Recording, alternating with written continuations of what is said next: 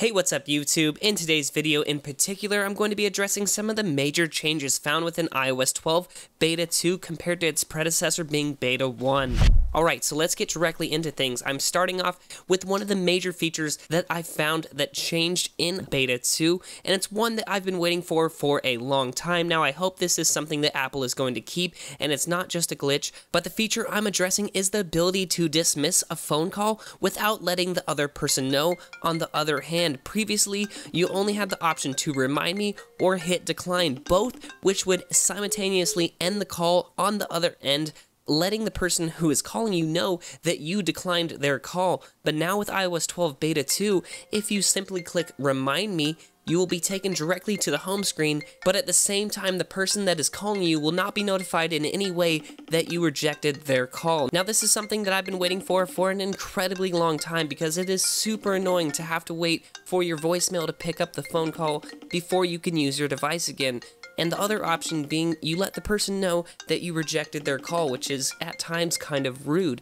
Now with this new feature, you can return to your home screen without notifying the other person that you rejected or ignored their call. So that is something that is absolutely incredible, and I just wanted to share it with you guys right off the bat in today's video. Alright, so the second major topic I wanted to talk about in today's video, now this really isn't a new change, but this is something found within iOS 12 Beta 2, and that is new Apple Watch identifiers found within the system code, signaling that a new Apple Watch is being tested on iOS 12 Beta 2 and watchOS 5. Alright, so the next major change I found is within the Settings app under Screen Time. You'll notice that when you hit screen time, there is an all-new splash screen you can continue or set up as a parent.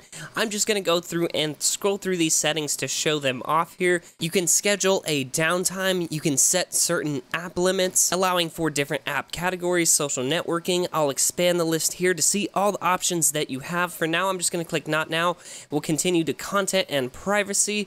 Again, just showing you what this does. For a parent, you now can create a passcode, re-enter the passcode to not only control the screen time on your device, but your kids' devices as well. Now, I don't have a second device running iOS 12 Beta 2, but here's a screenshot I found on a website showing you how to control screen time on other devices from your main parental device. Again, one more thing that I couldn't get quite working on my iPhone 6, it's probably just an issue on my end rather than on this beta, but there is an all-new interface for autofilling your passwords in Keychain.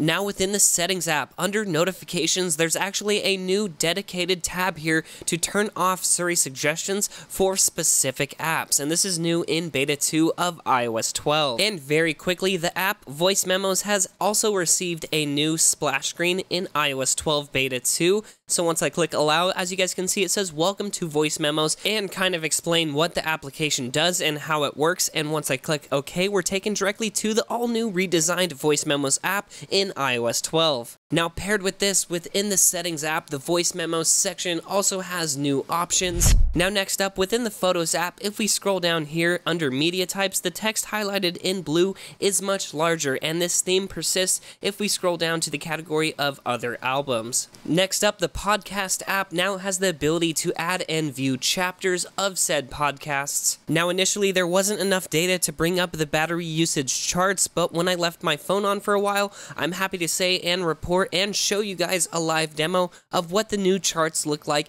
in iOS 12 Beta 2. They do look a little bit smaller and a little bit more precise in this beta. Now, very lastly, pertaining to iPad users running iOS 12 Beta 2, you'll be happy to hear when you run iPhone apps on your iPad, ones that are only made for the iPhone, they will now display with more proper dimensions. Instead of being squished into an iPhone 4-esque ratio, they will now be displayed in an iPhone 6 ratio. So certain apps that have yet to be updated for the iPad and that are only available in the iPhone app form, again, will now look a lot nicer on your iPad running iOS 12 Beta 2. Anyway guys, that pretty much wraps up today's video. That is my list on the top 12 iOS 12 Beta 2 changes. Again, these are not all the changes present In the second beta iteration of iOS 12, there is a ton of new things found in the iPhone 10, like new Me emoji accessories, as well as a new Face ID prompt when setting that up. Anyway guys, thank you so much for watching today's video. That pretty much wraps everything up. If you enjoyed it, don't forget to give me a huge thumbs up.